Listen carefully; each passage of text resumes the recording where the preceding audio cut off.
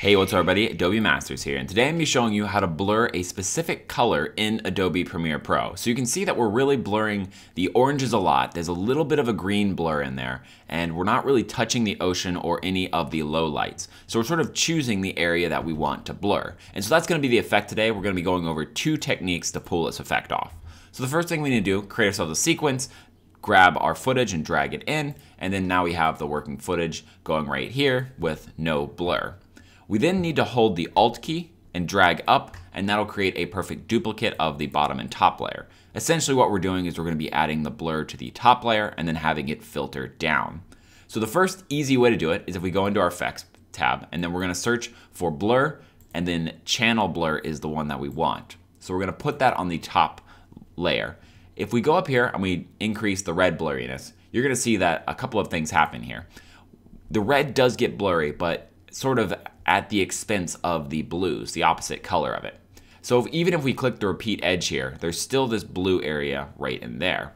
So we're going to go up to the blend mode. This is on the top layer. We're going to go up to the blend mode, and we're going to go down to lighten. And what that's going to do is it's going to just filter the blur down a layer. And so now we have the base layer that's providing the color for everything that's not blurred, and we have the blur layer, which is providing the blur.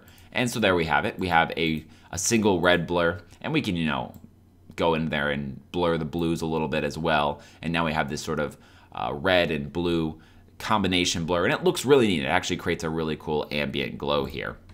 However, we don't have a lot of control past this. We don't have the ability to create different types of blurs or directional blurs or anything like that. And so that is what we need to do in certain situations. So this is the other technique. Instead of going to channel blur, let's delete that out of here.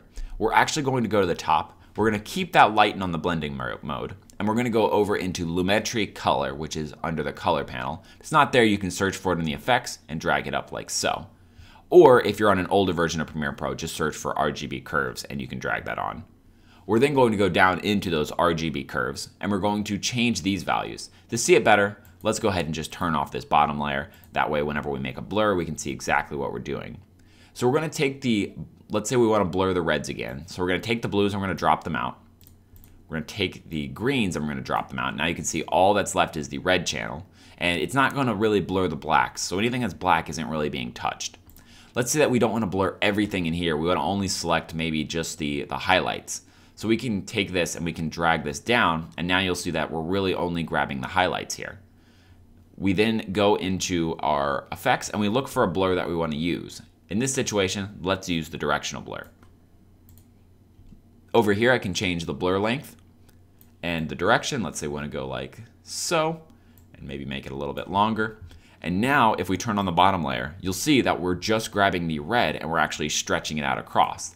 It's a subtle effect here, and there isn't a lot going on because we're kind of blurring this way. So if we change the direction a little bit, you'll really start to see that blur.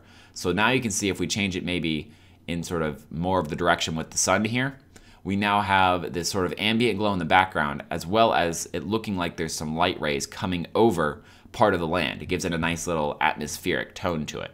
And we can increase or decrease this to sort of change that effect up. But now we have full control over a certain color. And if we wanted to add some other effects, then we can of course maybe like bring the greens up on the lower values.